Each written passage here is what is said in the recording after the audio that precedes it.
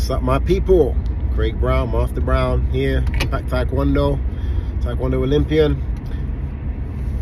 I had this thought yesterday. I was coaching some of my competition team, you know, and I shared a little thought with them, and I thought it'd be good to share it, you know, more publicly. Sometimes, you know, when we have a really tough competition or we have a really bad loss, you know, it can sometimes hit us really, really badly, you know, or we can take it really tough, you know. But then I was thinking, one way to look at it is that your toughest opponent is your strongest ally. So let me say that again. Your toughest opponent is your strongest ally. And the reason why I say that is because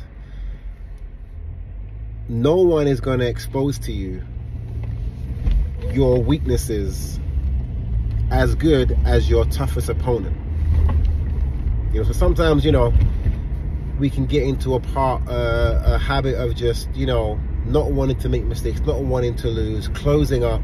I know for myself as an athlete, when I was younger and my mind was more open, I was more open to a similar mentality of thinking of, like, you know, a loss is a learning experience, it's a learning opportunity.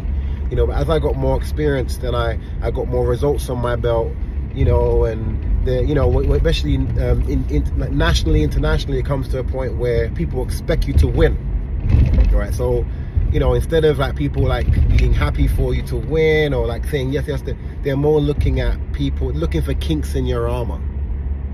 You know, they're looking for, oh wow, you see that person that Craig just beat, or that person that whoever just beat, they only just beat them, or that person managed to catch them with this or that or the other.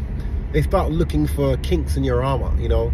And if we're not careful, we can adopt an attitude when we had a certain level of success, is that you're more worried about losing than you are focused on getting better and winning and improving. So that kind of mirrors a kind of a scarcity mindset, you know.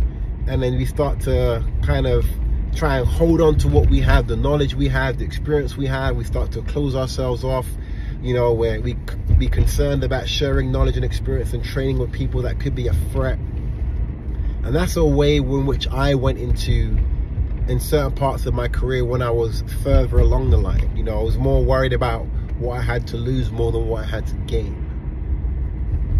So I think it's important for us, if you're an experienced athlete, to try and bring that back and maintain that. But as an athlete coming up as well, look at your toughest athletes as your strongest ally, because they're going to teach you the most about yourself. I mean, think about it. If you got your car, you know, you don't want someone to just tell you, oh, you have one thing wrong with your car. You know, like, just say there's several things wrong, but you don't know for sure. So, okay, you got to change your tires, okay?